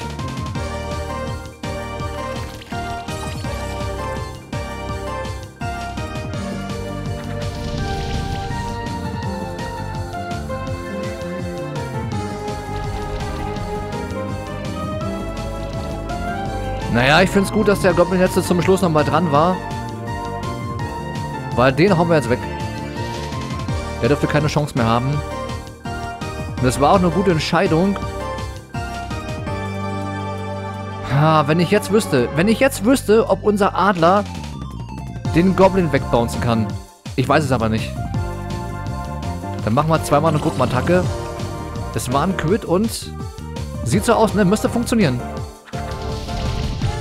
Alter, nein, was? Hat überlebt? Der hat überlebt. Wieso hat er überlebt? Was war denn da jetzt los? Der hat echt überlebt. Warum das? Dann machen wir es nochmal.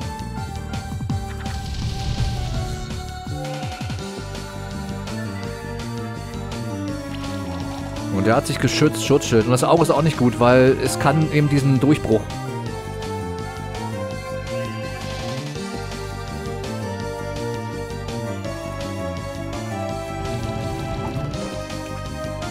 Ja, jetzt müssen wir nach und nach dafür sorgen, dass die alle hier wegkommen.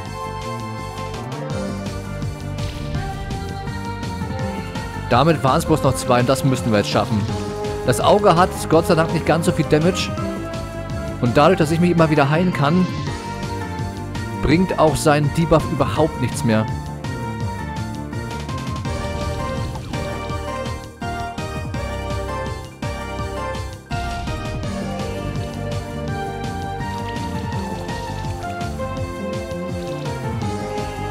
Haben wir geschafft. Es war eine gute Entscheidung, nochmal den Bär mit reinzuholen.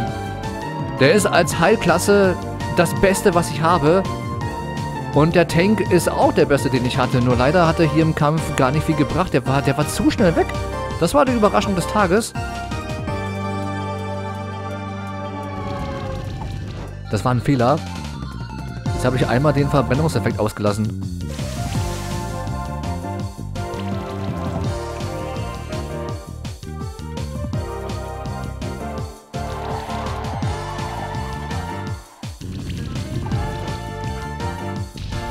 Ach, das war ja auch dumm. Jetzt habe ich zu schnell gedrückt. Natürlich wäre es besser gewesen, hätten wir jetzt Elektroschaden gemacht.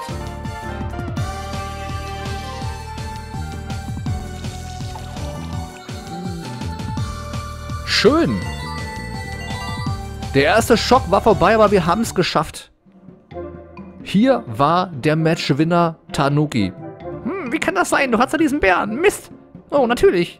Du hast ja einen Spektralbegleiter auch noch auf der Seite. Ohne den wärst du viel schwächer. Das stimmt gar nicht, ist eine Lüge. Egal. Du hast mich zwar besiegt, aber das bedeutet überhaupt nichts. Und deswegen werdet ihr niemals gewinnen. Schön, jetzt kommt Julia. Ein bisschen spät, würde ich sagen. Hey, wer ist denn da der Fremde? Und was ist das hier für ein ominöser Aufzug? Wer stört mich da bei meiner Schönheitsmaske? Was soll das? Naja, er ist der Grund dafür, dass die Goblins hier verrückt spielen. Ich glaube, es wird Zeit zu verschwinden, denn 2 sind zu viel. Los, schnell hinterher. Nein, renn doch nicht hinterher. Du weißt doch gar nicht, ob da eine Falle ist. Wir sollten uns beeilen. Wir sollten uns nicht entkommen lassen. Mich würde es nicht wundern, dass jetzt auf einmal Julia genau wie Will dasteht und sagt, oh, ich habe meinen Begleiter verloren. Warum? Mein Begleiter ist auch weg. So, wie kommen wir jetzt nach da oben? Ich will nach da oben. Da komme ich von der anderen Seite. Wo sind sie jetzt hingerannt? So, hier geht's nach unten. Wobei, wisst ihr was? Ich glaube, wir könnten auch hier erstmal eine Pause machen. Oder wollen wir... Ne, komm, wir gehen einmal noch nach oben. Das tue ich mir an.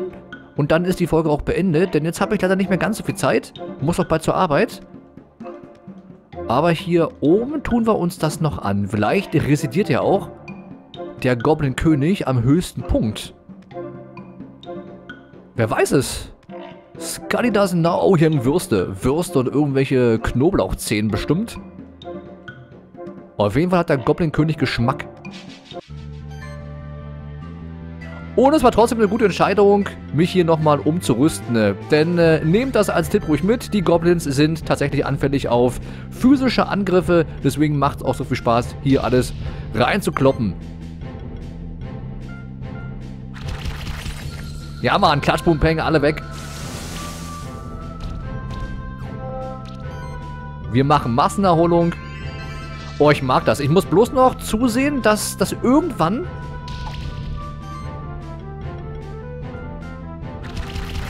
mein Tanuki so aufgestärkt ist, dass er noch mehr heilen kann. Das würde mich sehr freuen.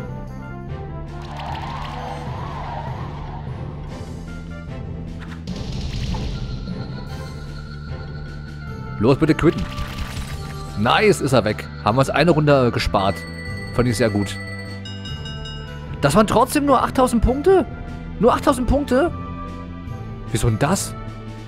Wieso so wenig?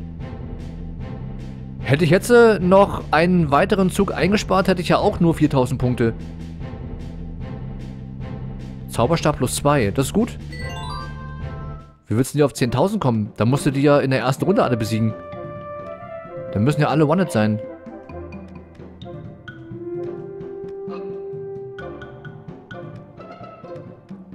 Aber was man sieht, die Goblins wollen hier irgendwas bauen.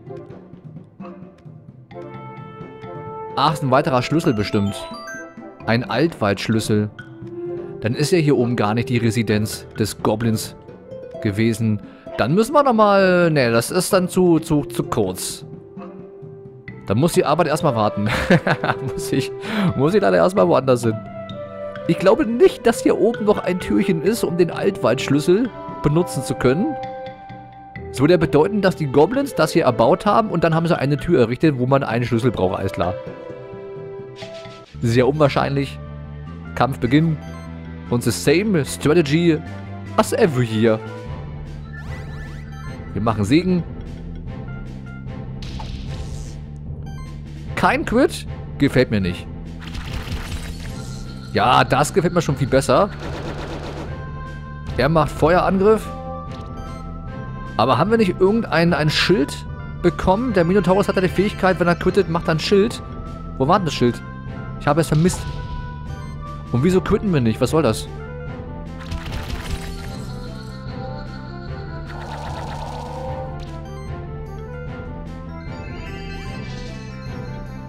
Also ich muss sagen, mir gefällt das Team. Mir gefällt zwar nicht, dass ich nicht quitte, aber das ist in Ordnung. Hat er überlebt. Die Runde hätte jetzt vorbei sein können, aber es ist, wie es ist.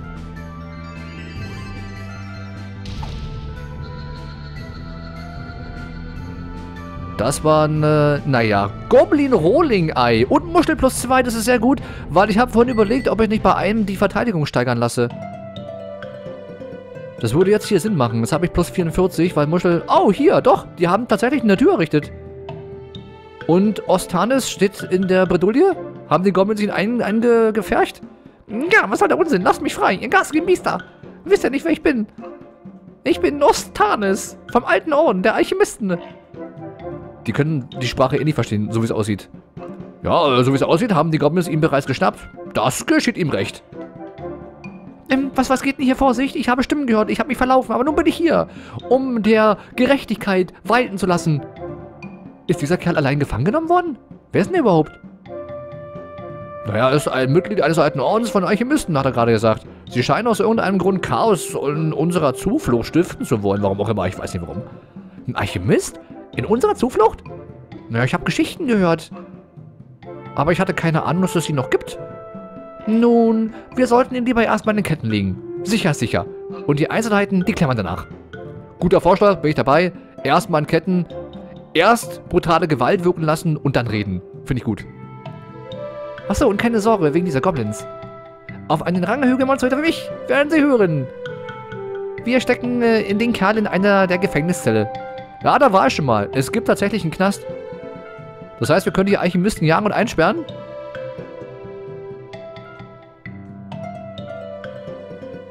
Und ich muss mir jetzt hier um die Goblins kümmern. Aber es ist jetzt wieder anderes zu tun. Goblins, los, bringt den Verbrecher dorthin, wohin gehört. In den Knast.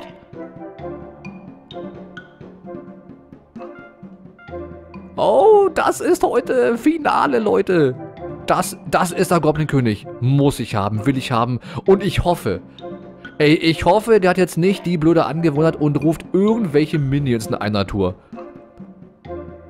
Natürlich werde ich erst den Bogenschützen plätten und dann den Magier.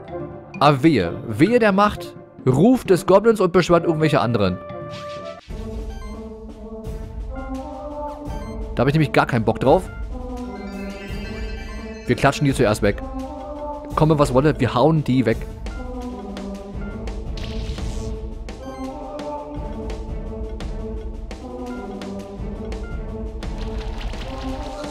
So, der erste ist auch weg. Nein, er hat einen Buff gemacht. Er hat einen Buff gemacht, der alte fiese, miese. Fiese, miese Miesling. So, Massenerholung ist okay und dann gib ihn weiter Saures. Oh, er hat überlebt. Warum das? Warum hat er überlebt? Ich könnte mich jetzt natürlich nochmal einwechseln. Mit einem, der mehr Schaden macht, aber auch der Goblinkönig scheint anfällig zu sein auf die fetten Attacken. Er hat aber sehr viele Lebenspunkte. Ja, das ist die große Frage. Machen wir Schaden über die Zeit oder hauen wir einfach drauf, was geht?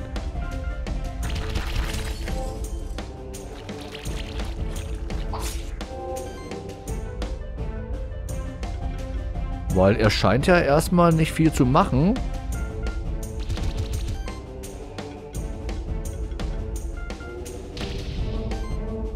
Ich glaube, wir bleiben einfach dabei. Wir könnten noch Blutungsschaden machen. Das wäre eine Idee.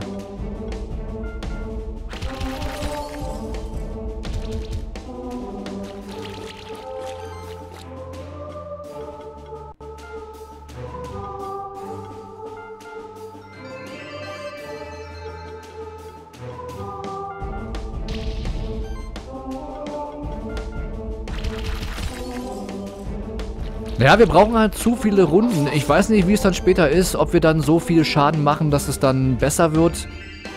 Aber erstmal heißt es hier nur den Kampf zu überstehen und das ist ja ein sehr effektiver Weg, den zu bezwingen.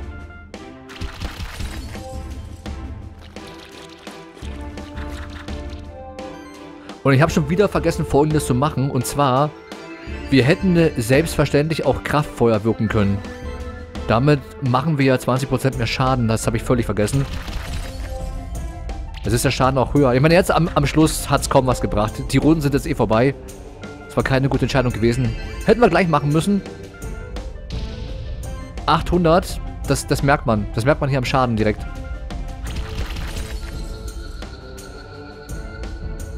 Das war zu erwarten. Wir haben keine Punkte bekommen für die Kampfdauer. Aber selbst wenn, überleg mal. Wir hätten jetzt... oh, Umsetzung. Was ist denn Umsetzung? Was ist Umsetzung? Dass wir da jetzt 2000 Punkte bekommen haben. Wenn Kampfdauer bei 3,5 wäre, hätten wir die 10.000 bekommen. Wisst ihr, was ich glaube? Kann es sein, dass wir, wenn wir sofort nur den König angehen und gar nicht erst auf die Minions uns konzentrieren, dass er dann weg ist? Wir kriegen ein Level-Abzeichen, Eisen und Wolle. Also der dürfte eine Herausforderung werden.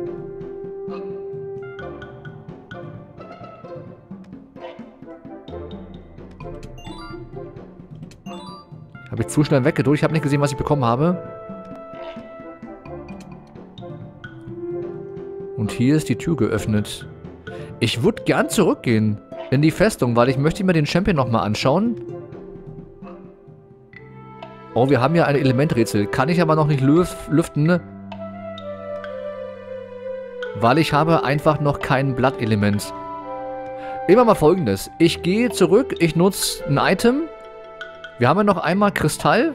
Irgendwas. Oder? Haben wir schon verbraucht? Nein, wir müssen es noch haben. Hier, Kristallsplitter. Ich werde es ja irgendwann und irgendwo auch kaufen können. Wenn nicht, habe ich ein Problem.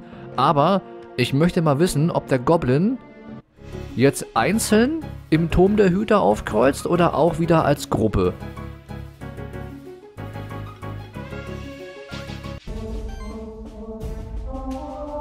Er kommt als Gruppe. Gefällt mir nicht. Das gefällt mir überhaupt nicht.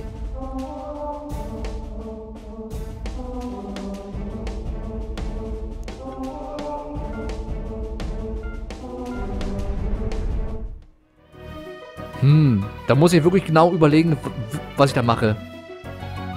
Weil den in einer kurzen Zeit zu bezwingen, ist leider nicht so einfach möglich. Erhöhter Crit-Schaden ist in Ordnung. Ich könnte den Mönch mit reinnehmen, der macht auch physischen Schaden. Der Stier ist auch nicht so schlecht. Aber es kann sein, dass man hier wieder besser ist, wenn man negative Statuseffekte nimmt. Oh, ich will es jetzt testen, ne? Ich will es testen und wir testen es auch jetzt. Hab ich Bock? Wo ist der Pilz? Ich brauche den Pilz. Wo haben wir ihn? Pilzi, Pilzi, Pilzi. Da ist er. Pilzi. Bitte einmal einwechseln.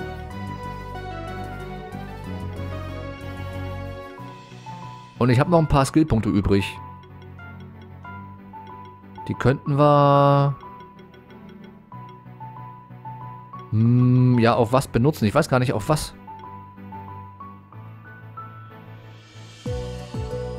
Der könnte Gruppenangriff machen, aber 50% ist zu wenig. Egal, wir testen erstmal. Es ist nur ein Test. Ich will einfach nur mal jetzt kurz testen, was passiert, wenn wir einfach nur auf den zuerst draufgehen. Wir machen Arivan. Wir machen Fungi. So, das sind meine Debuffer.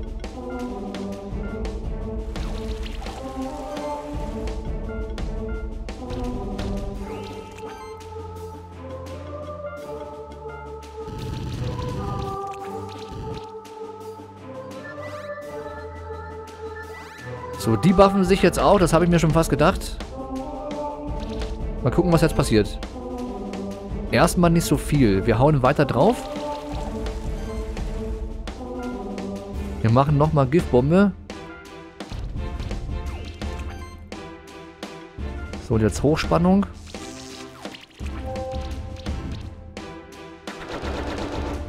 Naja, er verliert schon einiges, aber reicht uns das?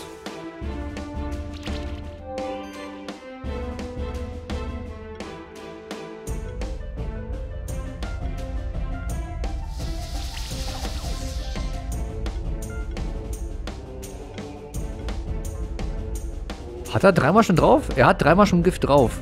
Dann, was können wir machen? Wir könnten jetzt, uns schon mal austauschen. So zum Beispiel. Er macht nochmal einfrieren.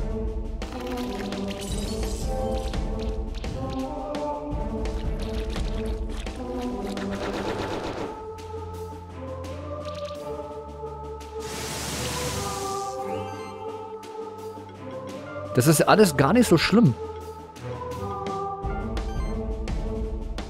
Jetzt habe ich den Minotaurus nicht. Das ist sehr ärgerlich.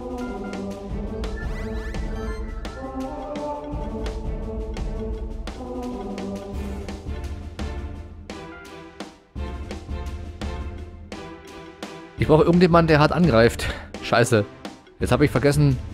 Weil Rüstungsbruch ist doch schon drauf bei dem, oder? Ja. Ja, das ist Mist, weil jetzt habe ich halt ein Monster drin, was mir per se erstmal überhaupt nichts bringt. Dann, schützen. Dann können wir uns maximal bloß noch schützen und das war's. Der Rest macht dann unser Feuervogel. Aber es ist trotzdem keine gute Entscheidung gewesen. Vielleicht kannst du hier auch mehr Punkte holen über...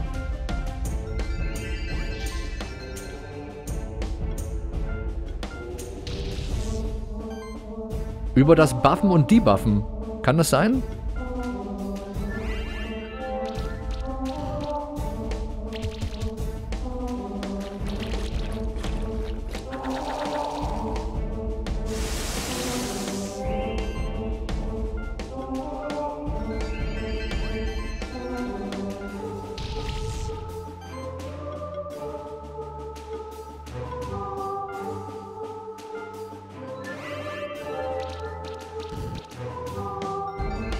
Naja, der bekommt schon gut Schaden über die Zeit, aber das ist zu wenig. Wir haben trotzdem wieder sehr viele Runden halt verbraucht. Das ist eben das Ding. Ach, und guck mal. Jetzt sind die anderen ja trotzdem noch da. Damit ist der Test für mich auch schon hier... Reicht mir. Das reicht mir jetzt schon aus, das hier zu sehen, weil ich muss sie auch noch besiegen. Das ist ja mindestens noch mal eine weitere Runde, die weggeht. Ich denke, wir werden ja nur Erfolg haben mit Gruppenattacken. Alles andere ist ja hier nicht gewinnbringend.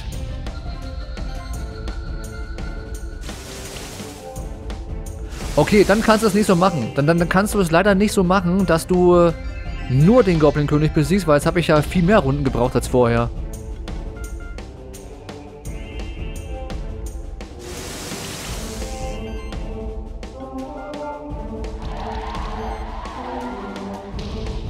Bin ich nicht mehr zufrieden? Aber ich frage mich, wie willst du das in einer sehr kurzen Zeit schaffen? Das ist ja unmöglich. Und hier war die Umsetzung auch sehr schlecht. Seltsam. Ich brauche Gruppenskills, Leute. Ich muss am besten die normalen Goblins mit einer Gruppenattacke wegballern. Und dann hat am besten Fall der Gruppeneffekt auch noch negative Zustände. Also das, was der Pilz ja kann. 50%. 50% vergiften. Wenn ich das jede Runde anwende, würde ich mir im Endeffekt ein paar Runden sparen, aber ich frage mich trotzdem, wie soll ich das schaffen in der Kürze der Zeit? Oder ich mache wirklich alles auf Damage. Komplett alles auf Damage. Minotaurus, der Mönch, der macht ja auch physischen Schaden. Der Kater, alles auf Quit setzen und dann sind die halt in 2, 3 Zügen weg und Output. Da muss ich aber bessere Ausrüstungsgegenstände finden. Also das ist eine Herausforderung für mich erstmal bis hierhin. Aber weiß, werden wir schon hinkriegen. Da lasse ich mir was einfallen. Das war's aber zum heutigen Part. Ich bedanke mich fürs Zugucken und wir sehen uns dann in der nächsten Folge wieder. Rinja und tschüss.